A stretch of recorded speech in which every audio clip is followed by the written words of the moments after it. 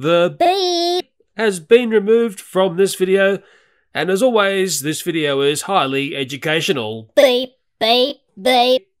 I'm at Bunnings, that's like a hardware shop, and I've just got some proof that Australia is not for everyone. They've got an area where they have a whole stack of boxes and stuff, and as well, they don't have bags and stuff, but they ask you to get a box. And if you look at this box here, look at that there, we've got a little friendly spider waiting for you. How good are you identifying Spidey, they? What do you reckon that one is? Friend or foe? Maybe to stop someone else from getting arachnophobia, I'll deal with this little Spidey and I'll just send it on its way down into another box. Why have I got a Dyson in my hand? Well, I have got a Huntsman spider up just behind our front door. Okay, there it is there. It's not too big. They get much bigger than that. And the Dyson is going to sort it out for me. Okay, I'm ready with the Dyson just on the side here. I hope these spiders can't count in 3, 2, 1. Ooh! I think I got that Spidey.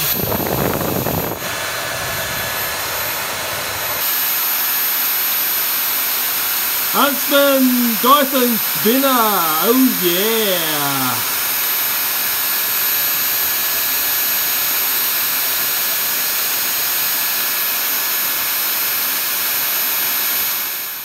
Okay, I'm outside now. The Huntsman is inside that Dyson there. I do believe it's been given the knockout punch. That's the power of the Dyson vacuum cleaner.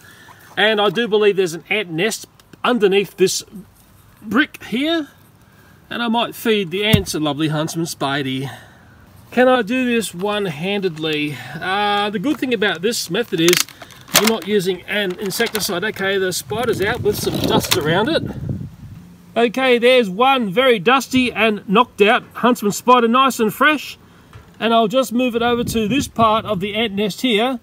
And I'm sure the ants are gonna very much enjoy that dinner tonight. I've just taken away some of the yucky dust, and what I will do is present the spider right side up. I think it's far more presentable looking like that. So I wonder how long will it take the ant colony to come along and enjoy that lovely spider meal. I don't think it's going to be very long at all.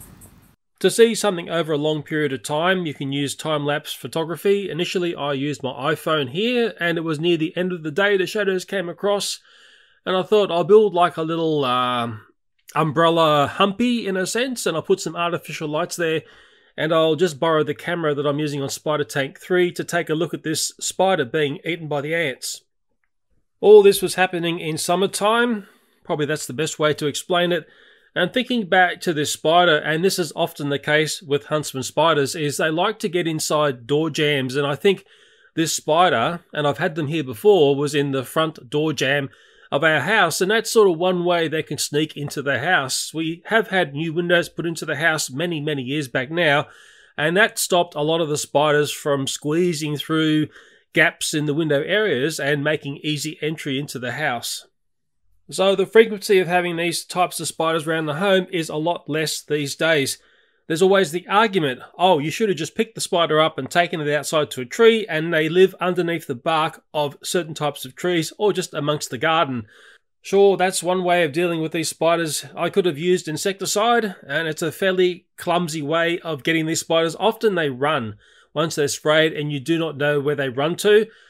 But I do like the method using a vacuum cleaner, and the story behind this and me understanding this method goes right back in the early days of my YouTube channel, way back when YouTube was a much nicer place. And there was a comment laid in on one of my videos related to spider problems. It was someone from America, and they said, hey Leo, over in the States here, we deal with these critters using a vacuum cleaner. I just thought that's actually not a bad idea, and I never really thought of critter control using vacuum cleaners. Now, way back, pre-Dyson era in a sense for me, what I found was the weaker vacuum cleaners, the generic types of vacuum cleaners, and I may have had like an old Aldi one back in the day. Yes, you could suck up the spider, and the spider would still be alive in the dust collection area, and I suppose, well, then you could take it outside and do whatever. But as I've learned with Dysons, and I've got no connection to the Dyson company, but I do know their vacuum cleaners are very good, yet very expensive. When I suck up a spider with one of these vacuum cleaners, and over the years they've become more powerful, they deliver a pretty good knockout punch to the spider once it gets into that chamber and it starts spinning around. Rarely ever does a spider come out of there alive.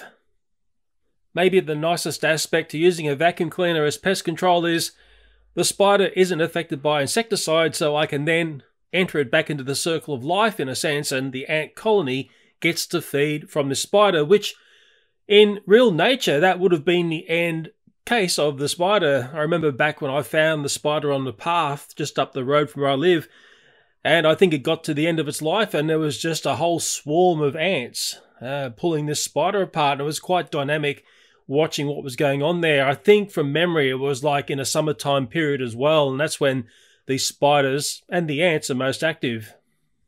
Ants are complex creatures, and underneath the paver here there's the black ant colony there, but right next to it is also the green-headed pony ant colony. Now, I'm not exactly sure how these two ant colonies live together. I'm not sure whether the black ants become sacrificial for the pony ants. I'm sure an ant expert can explain it to me.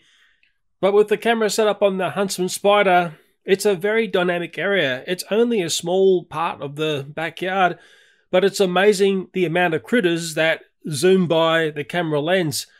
And maybe what I should do is put a separate video up of just the time lapse that goes on for a very, very long period of time, and then you'll be able to see all the things that happen. It's a very interesting thing to see how different ants appear at different times when they're pulling apart this spider.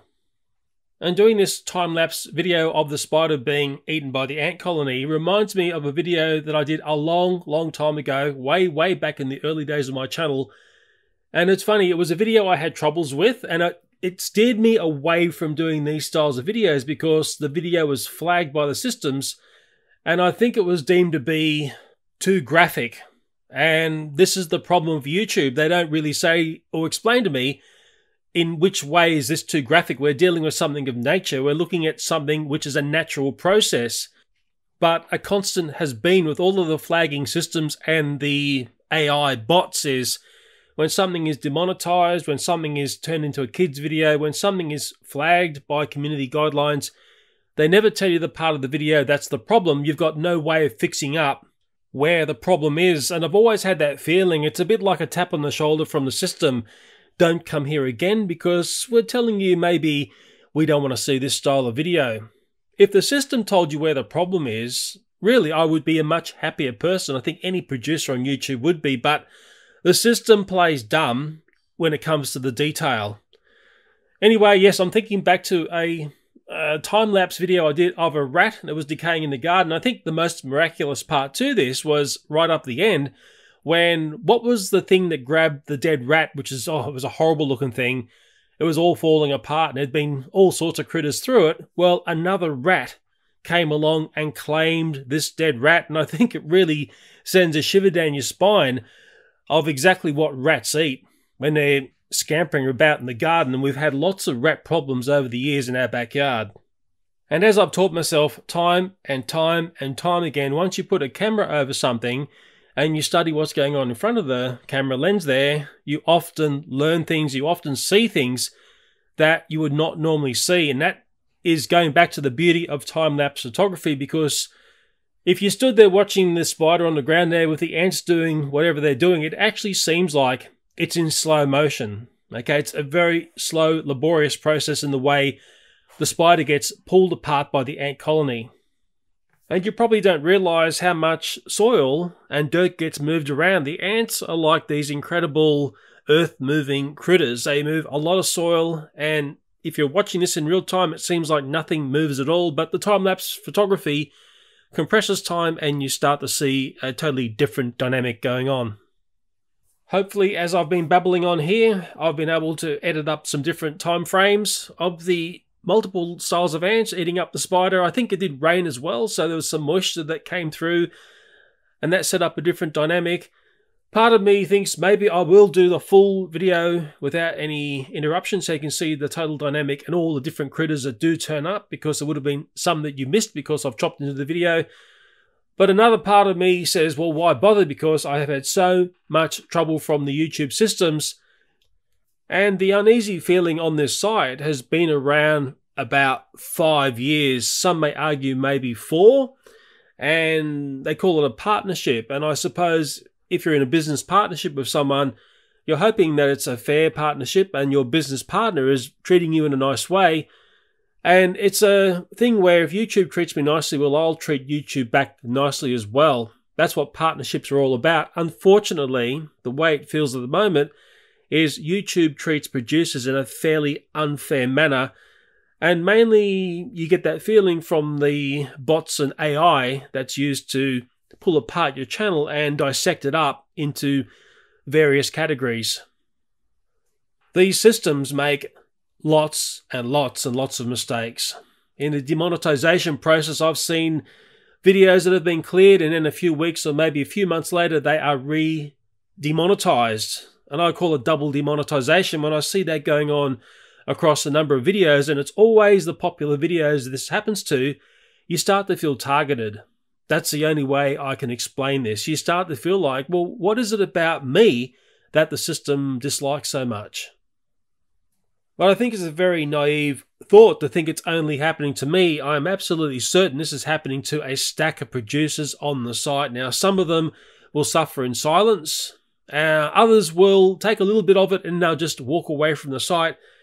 And as I'm stupidly putting this video together, I really feel like I've got to get away from this site and try to find somewhere else. But trying to find that somewhere else isn't simple, because the other video sites are very clunky, and one very simple test I do is I use the search utility in the site to see how good it is at refining a search and bringing up what you've searched for. Most of these other video sites in the search parameters will bring up things that they want you to watch and not the thing you searched for. That's what I call trouble on those sites. Their search parameters and the way you find things often tends to be busted. And I suppose there are some people here on YouTube saying, but Leo, the same happens on YouTube. You type in a certain search for something and you'll find in the videos that it's pulled up, there's ones there that make no sense to the thing you've searched for. And just thinking of something that caused a stack of damage on the YouTube site, and it happened in the early part of 2017. It was called the YouTube Adpocolypse. If you want to understand the nitty-gritty about it, you can just Google YouTube Adpocolypse and you'll read some stories about it. It's where you had a small handful of fairly popular but rogue producers creating content that advertisers felt very uncomfortable being connected to. Now, what was really sad was YouTube's reaction to this was, well, everybody gets punished. Well, in a sense, the advertisers punished everyone. It wasn't YouTube. But what YouTube should have done was basically grab those rogue producers and got them off the site.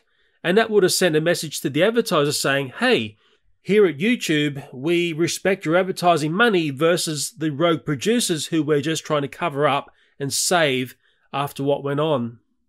And it sort of gets back to that whole idea of, well, if you're really popular on the site and you're making YouTube/Google a whole stack of money, well, you can sort of get away with blue murder.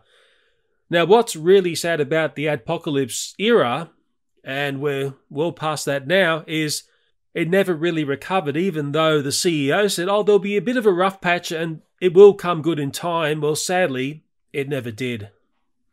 So unfortunately, the way it works on YouTube now, or should I say doesn't work, is if I go out and let's say buy something for $50 to show on YouTube, and I'm making the video about that, and that takes time to make, and you need video equipment and computers to make it, and that costs money.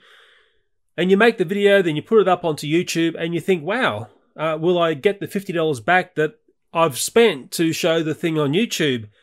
Well, with the way the algorithm is set up now, there's a very good chance I'm never ever going to get back that $50. And that in essence is the failure of YouTube today.